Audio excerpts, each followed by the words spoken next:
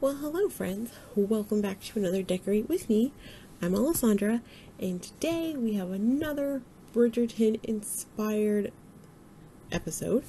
And today's inspiration actually comes from the Queen's Garden Luncheon. It's not really a ball, but it's more just a party luncheon.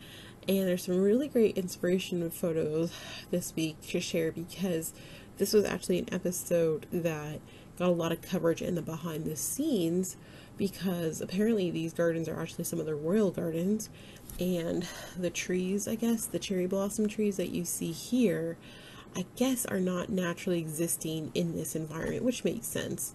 But apparently the crew had to bring them in, and I thought, oh, that's interesting. So these trees aren't even supposed to be in this garden.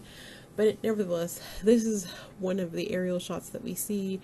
This is the Queen's tent quarters, if you will. There's some food here. There's some musicians over here. A great color palette here. And it was actually a very interesting color palette because I think, if I understood, they brought these, I thought it was these big cherry blossom trees that they brought in. But it's interesting because they have the pink, they have this kind of odd orange color, then there's this kind of like orange creamsicle color, if you will, back here, but then like the floral here that we see is creams and like an even more diluted orange. So it's kind of an interesting mix of colors, but this picture I think is probably my most favorite pictures that I pulled for inspiration pictures because one, we have Queen Charlotte, and she's obviously a snazzy, sassy lady, and I adore her character tremendously. And she's wearing a striking purple, which I'm not normally a big fan of purple, but I think it's just a really great color combination here. We also see this elaborate food spread here with the macaroon towers. This is going to eclair towers, fruits, which to us were kind of like, whatever, no big deal. You can get grapes almost year round at any grocery store. But back then, you know, that they had to be imported, and it was kind of like, if you guys ever heard the story about the pineapple and how they used to put pineapples on display to be like, ooh, look how fancy we are, and people legit rented pineapples to be like, hey, look, we have exotic fruit. But anyways, this is also a great color story here as it is because we have the golds, the purples, the white in the tent. We see some of the stripe detailing. We see a lot of things like this where it's like that kind of camel color here. And then again, this floral arrangements, creams, blush, kind of the creamsicle orange. And then I found this little gem of a picture. It was just happened to be in the background, but these are some of the urns that we see here. Urns, floral, lots of foliage, lots of boxwood we see here. We see the big sculpted wall hedge here. And so this shot in particular, I realize is very similar to what we just saw, but I did not notice this until I read this, but I think it was Architecture Digest that I found this particular shot from. Apparently, they shot this scene in the wintertime before the last frost date, and in this shot in particular, it's super obvious, but there is frost on things, and apparently they had to go in before they started shooting and defrost all of their foliage and whatnot that they put in because there was frost on everything. And I thought, huh, how about that? So just a little fun fact. Okay, as always, I like to start with the color palette, and going back to this picture, which is my favorite, we have these luxe kind of golds, but they're kind of more in they're gold, but they're not that obnoxious gold, so they're kind of there's some lighter golds. There's I'm going to call it the camel golds. There's the biscotti, you know, different shades of that kind of medium gold. It's not too yellow. It's not quite antique gold, because that tends to lean a little bit darker. And then the peach and the blush, we see a little bit of it here and there in the cookies and some of the spreads, but that's more found in the foliage and some of the florals that they have. And then the eggplant slash grape slash orchid, depends which which one you want to Google and search for. This purple is mostly, honestly, just because Queen Charlotte was wearing it, and I thought, you know, it's in the macaroons, it's in the grapes. I kind of like the contrast and the combination of these, and you don't need a lot of the purple to make an impact. Like, obviously she's really the only purple that we see here, but obviously it's very high impact. So why are we talking about the color palette? Well, it's good to have a general idea when we're starting out a design so we know loosely where we want our color story to go, and if we ever need a reference, this is where we can go back and go, yep, this is kind of the direction we wanted, or no, we're going to change the direction, and that's perfectly fine if you change your mind. So what are we calling this? I'm calling this a luncheon in the real garden, with lots of golds, purples, and subtle neutrals. But this wonderful event that we see here, the Queen's Luncheon, is a great representation of something not in a ballroom that we see, because that's where most of the parties are happening in Bridgerton. There's a few nighttime events that are outside, but not really a whole lot. And I thought this is a nice spring luncheon. Obviously the gardens are here in full bloom, and so why not keep going with the tents, because a tent is a very real possibility for a party, whether it's in your backyard, on your property, at a hotel, at a local venue that happens to have some nice outdoor space. Tents are very real possibilities when you're throwing a luncheon, a party, a wedding, whatever. So I looked at my local vendors, and I'm in Central Florida, so I have a lot of options. And I'll link down below who I referenced here if you're in the area and if you need recommendations. But look at your local suppliers for rentals, see what kind of tents they have. Mine happened to have these higher peak tents, which I thought were nice, and this is one of their pictures just straight off their website, and I was like, actually, you know, they're really not that different from what we're seeing here in the TV series versus what we're seeing here in real life per se. And again, this is his picture in front of a hotel in a kind of a paved area. And so I went ahead and I was like, well, these are nice drapes and I like that they're blush, but I wanted a little bit more drama. So, because this is a royal luncheon. So I did find some gold drapes online that happen to have a little greenery swagged on them, but totally optional. And I figured out how to zhuzh up this picture a little bit with them. Now, could you DIY this yourself? Yeah, sure, if you had a 10 by 10 tent and you wanted to do the drapes yourself, but if you're going to bring in a rental company to put a big tent up like this, just tell them you want, you know, gold drapes or purple drapes or whatever color drapes you want, and there's a good chance they have them in stock, and we'll make sure to install them. And it's often part of the package depending on, you know, who you get it from. So don't hesitate about asking for either sheer drapes or solid drapes, whatever goes with the theme that you want. Okay, this looks like a lot, and it is a lot, but what I did here is essentially we're recreating the boxed walls that we see, like the hedge, you know, the hedge walls that we see over here in here, and the, you know, there's a lot of boxwood shaped topiaries and everything in here. So how can we recreate that in, let's say, a hotel setting, right, where you're just like kind of on a blank canvas on a lawn, maybe by the pool or something? So Shop Wild Things has these 20 by 20 inch boxwood panels, and they sell complete wall kits, or you can make your own custom sized wall, whatever you like, along with all the other products, including these. They're all linked down below, so you can see which products that I specifically pulled for this design, and just to help kind of get your brain going and looking at ideas of what you might need. So I hope that you find them helpful. All the links down below in the description based on what we're working on. So right now we're working on the wall kind of photo area, and so we have purple drapes, and this is going to be our pop of purple that we're going to bring in. I found these slightly shiny drape, and then I found really it's one company, and they make these curtains. They're made to be indoor curtains, not like these curtains are meant to be draped in like a party event setting. These are meant for more interior residential purposes, but I liked them because they looked a little bit fancier, and we kind of want that in the more forefront. The purple in the back, whatever, you're not going to see a lot of it, but the more forward-facing pieces, I got these beautiful drapes, and then they had this waterfall valance that went with it. So I was like, well, obviously we need that to make it look extra fancy. And then I've got some gold tassels, because you can't have a garden party with the queen without some tassels, I feel like. So to add a little bit of softness and break this up, I did get this rose garland. It's a bendable garland. It's a little bit of a larger garland, and I've used it quite a few times in different colors. And this is also from Shop Wild Things, and this is their kind of peach blush color. But I thought, mixing this in with the tassels is going to look really pretty and drape really nicely in here. Just add that nice softness. So what else do we need for a photo moment? So I think you could totally leave it like this, but if you wanted to be more Queen Regent style, we see here in the background of one of the scenes that the Queen is sitting on a riser, which I didn't think was necessary for this, but she has a riser, she has a nice chair. I found a nice chair online that I think is pretty comparable.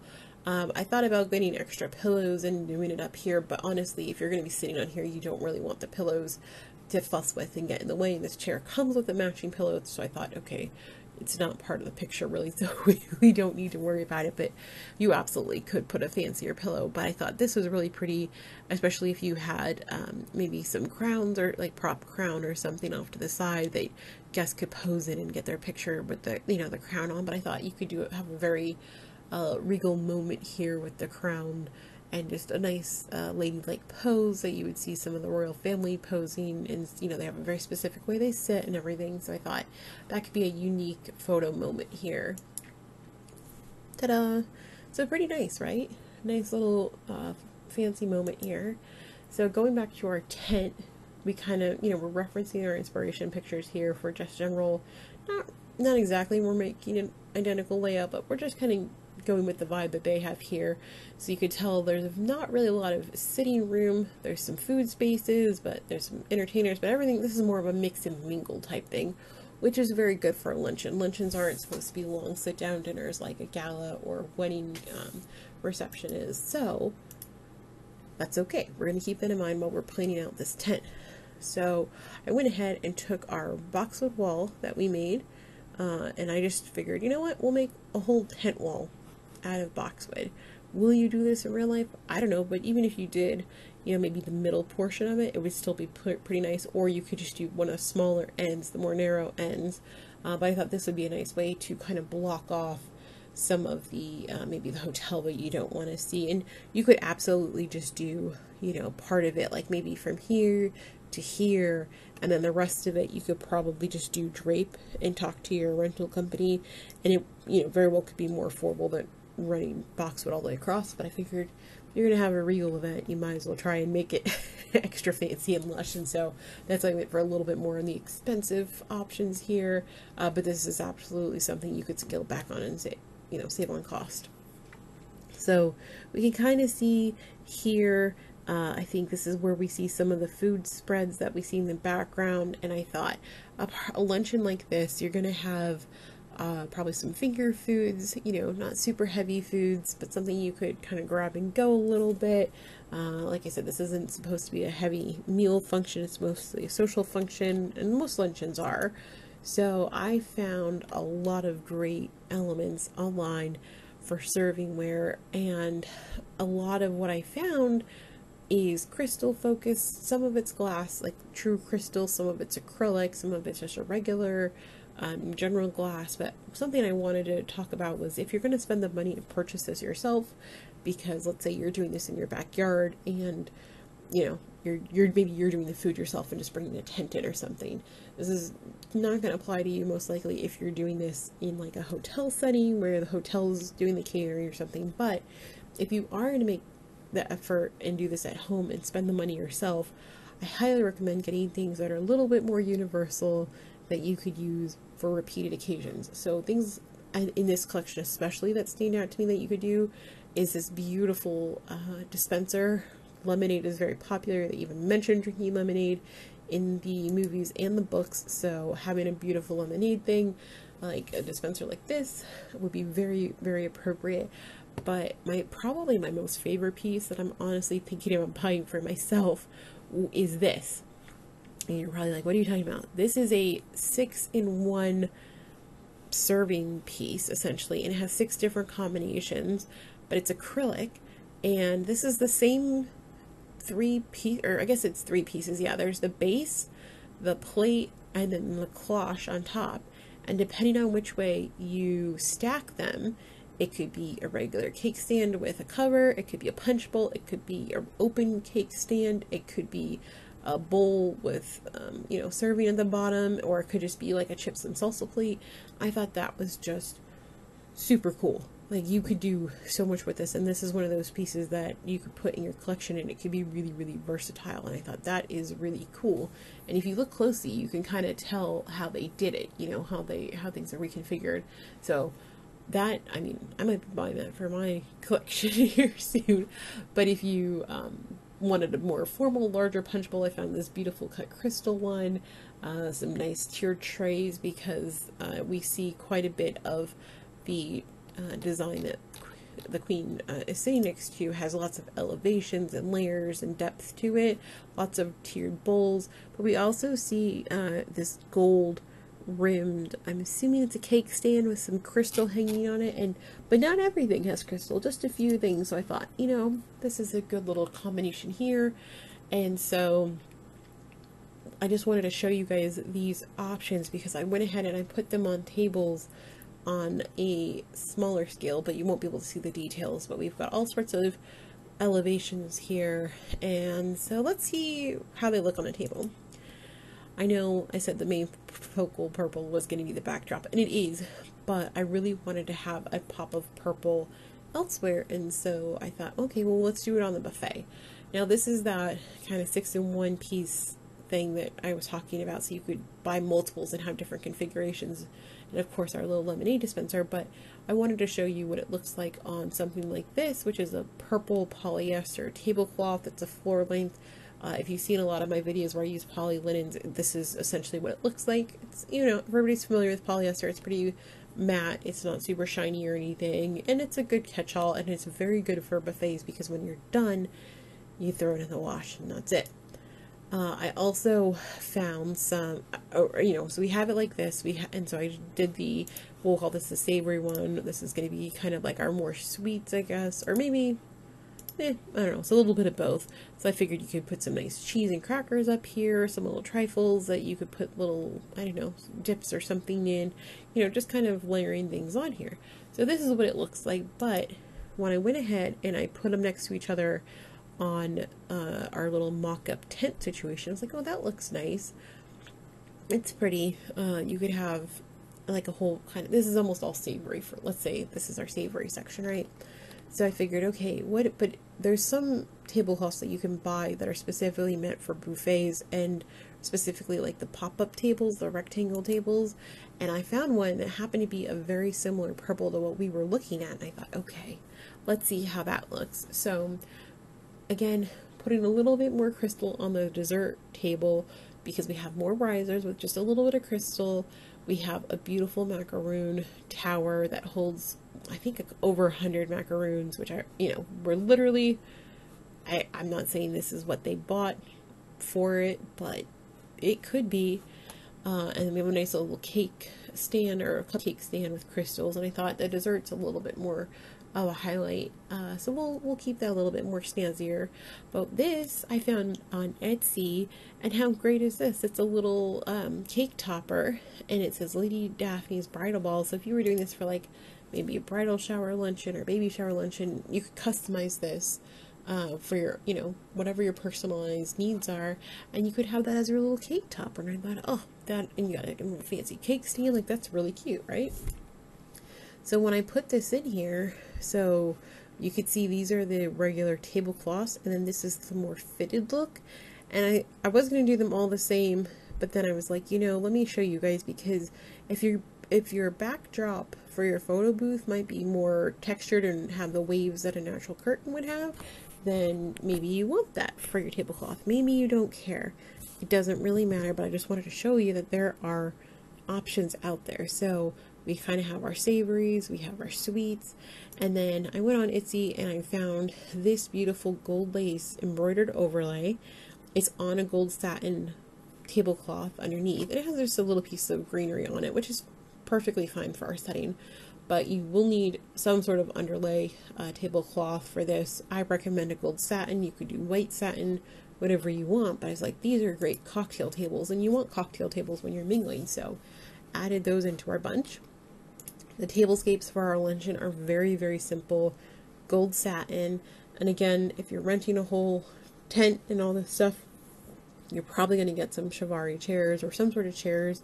White lawn folding chairs are very common at hotels, and they will often provide them to you at minimal or no charge, maybe just a setup fee.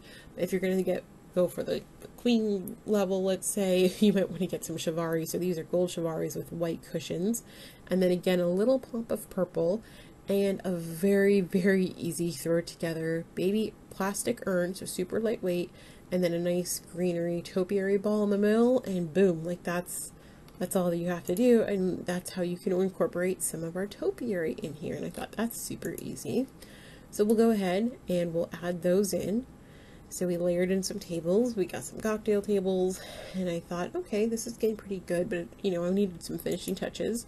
So I was like, okay, let's see how this is going to look if we're on a lawn, and you know, I'm assuming all of the tables and everything will fit underneath the tent when you do this, but just so you could see it easier, they're poking out.